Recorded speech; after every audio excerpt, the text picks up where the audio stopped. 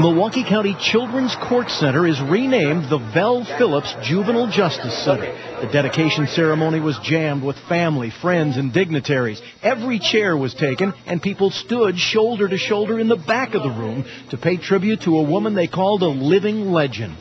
She has been important to all of us because she stands for the concept, equal justice for all.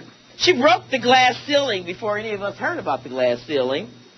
And she had broken racial barriers in Milwaukee before Rosa Parks sat down. Even before Dr. Martin Luther King Jr. was a national figure, Vel Phillips was the first African-American woman to graduate from the UW Law School, the first woman or African-American elected to the Milwaukee Common Council, and the first African-American elected to any statewide office. She has done so much for so many people here, and she's tireless. She doesn't slow down at all, and she's as young now as she was 40 years ago. They unveiled a portrait and a plaque and the new sign that will hang outside the building. Vel Phillips insisted that the word justice was in the title.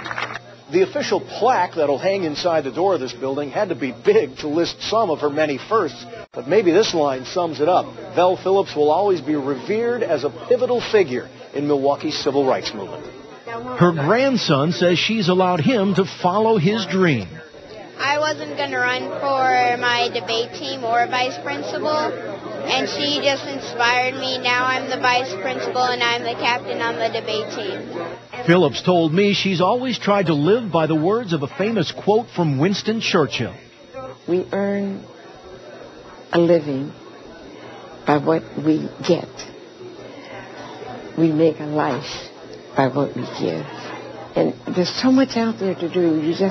You're only sorry that you won't be here but a short time to do it. In Milwaukee, Mike Miller, WISN 12 News.